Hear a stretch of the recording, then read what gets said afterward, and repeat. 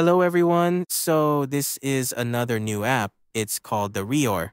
I want to introduce this one in this video as it's a really cool AI-powered software for your local machines that you can use for any note-taking. Like any note-taking app that is integrated with AI, you can use local large language models or OpenAI like ChatGPT as well.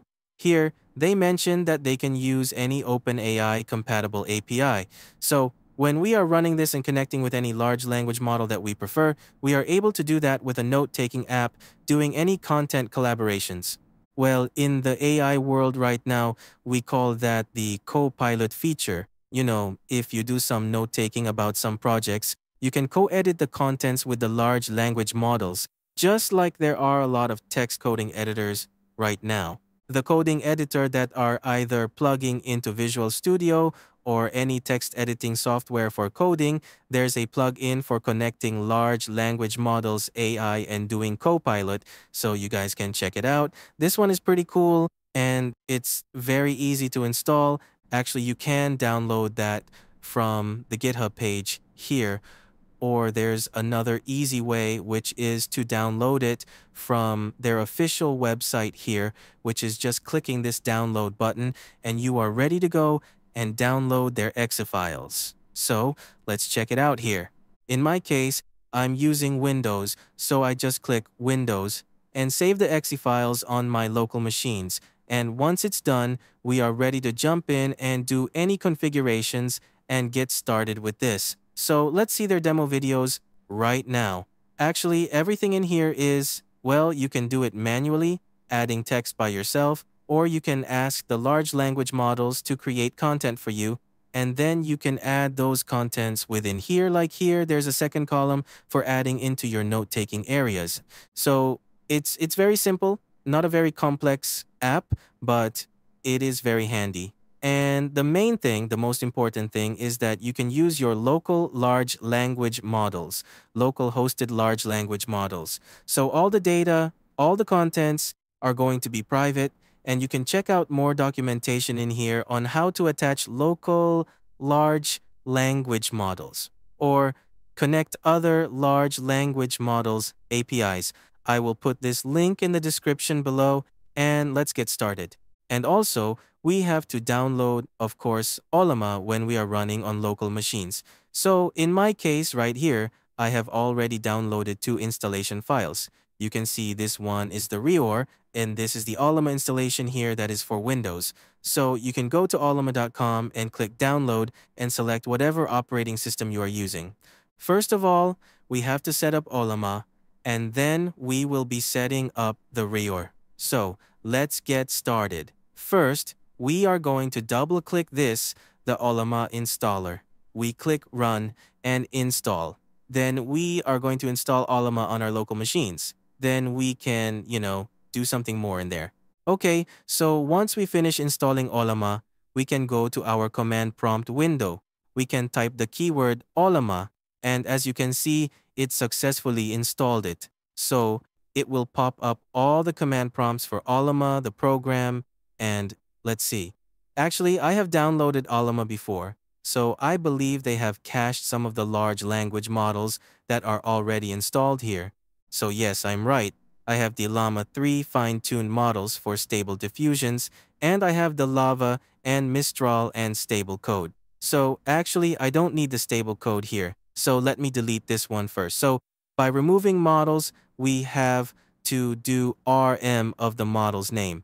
So right here, let's say I want to delete the stable code, we will do Ollama RM and the large language model's name, then it will become deleted.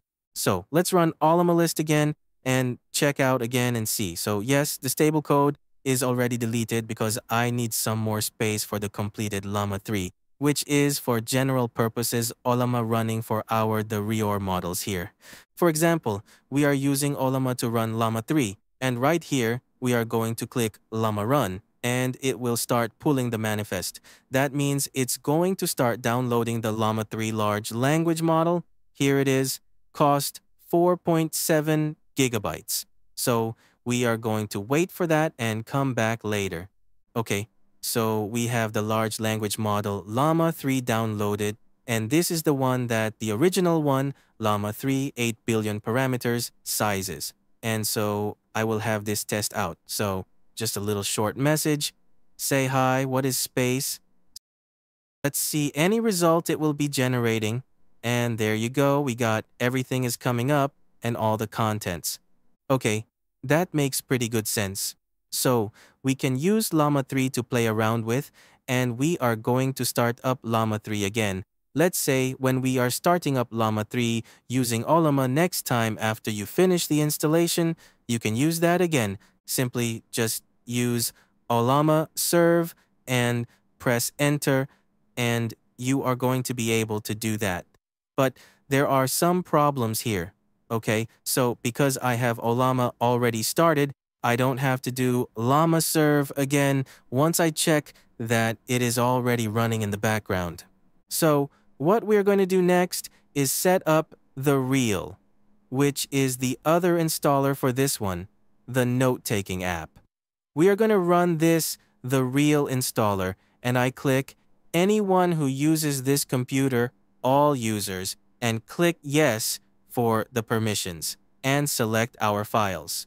Then we have completed the installation and we click finish. Let's see what happened. So this is the first app that we are using. There's an embedded model. So let's change to full screen of this so we can see more clearly. Okay, so we are in the Reor's first time setup creation, so it will ask us to set up the projects directory. Choose the directory here. So we are going to select my directory. You can do whatever you want to do in your file base, and I am using my other file base for that, and select the folder, and there you have it, another drive. I created a folder for only storing this one. Then for the embedded models, you can use any size. For me, just by default, I use the base models of the XLAN bus, and the large language models are going to connect with our local large language models, which is Ollama. So we are going to click this attach Llama, and we can type Llama 3. Actually, this one will download the large language model again, so I won't go to here as we have this already downloaded. Once again, if you have not downloaded any large language models beforehand, maybe you skipped the Ollama installation, then you can download it here. Just type the model's name, like Llama 3 or Mistral if you prefer Mistral. You can do that and just click download, and it will download that for you. But I don't have to do that because by default, Ollama has already connected to this one automatically. I don't need to configure anything, and it is already detected what I have installed in my local Ollama system. So I'm going to use the latest Llama 3 model here and then click Next. It will initialize the vector database for me. So based on whatever note-taking that I do, any information that I attach into this AI software, it will start getting more information and become smarter and smarter because we have the vector database. The Reor is a private AI personal knowledge management tool. And basically, you can do note-taking like in Notion, for example. Notion is very similar to the one that I'm talking about. It is also doing note-taking. You can, embed any kinds of information, but then this one will request you to use it online or download their app connecting with their Notion server because they have to charge money for that. And their service is going to, do any AI intelligence connecting with OpenAI and all kinds of things like that. But once we have our own Ollama, we can use it by ourselves using this app, the Reor. So let's try it out. First of all, we've got to go to the chat bubbles and select new chat.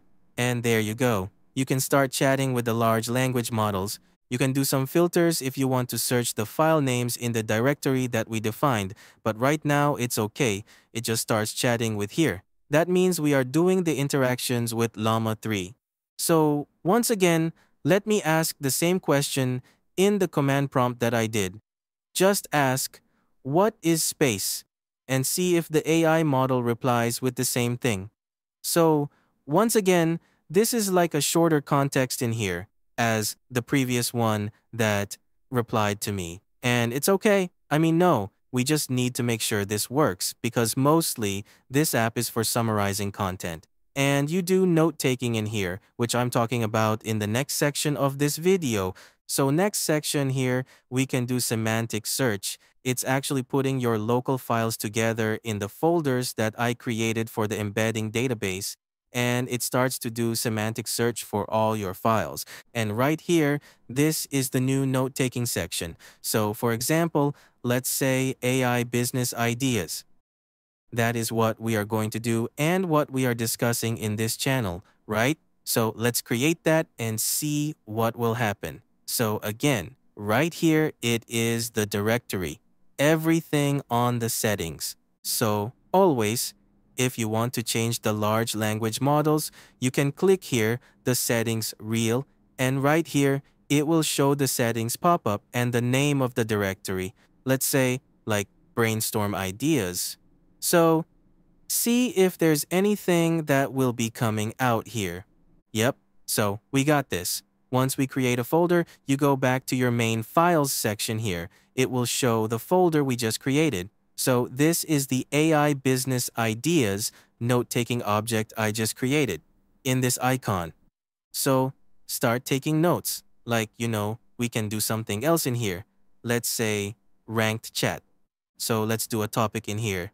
For example, if I have questions about, when I do brainstorming about AI business ideas, then, first I will fire up some questions to ask about this. If I do some, content online, maybe I search that. Let's say in the web browsers, I go to Google, or if I find anything like, this, this is an IBM blog post. So let's say I have some note taking on this page that maybe I will be highlighting these areas that I need to note take about. Then we can go back to the reel and I just paste this content in here. I have, bookmarked, or I just copy and pasted the whole blog post here, just wanting to build up some content for the demo here. And we have overall the whole content about the trending AI in 2024. And this is over all the content from IBM's blog. And basically, it makes complete sense. All the content in here. So we can start asking about it in the chatbot here. So let's go to the chat and say new chat in here. I ask something about, the trending AI. What is the trending AI? As you can see, it finds the content in my existing note-taking text note, and it searches the context of that. So basically, this app is a note-taking app, and also, it is something that we call a vector database based on our content that we built in our files and the notes in here. So once we have the notes in here, we build up so many of that in a list like that, and we organize it by folder. Then we can start chatting in here with the large language models, and it will help us process whatever we take notes on.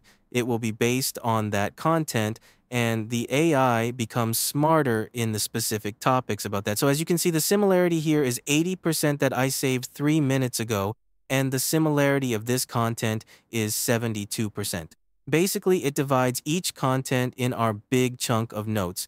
Like here, it will separate this part into one context, this part into one context, and it's stored in the database, the vector database.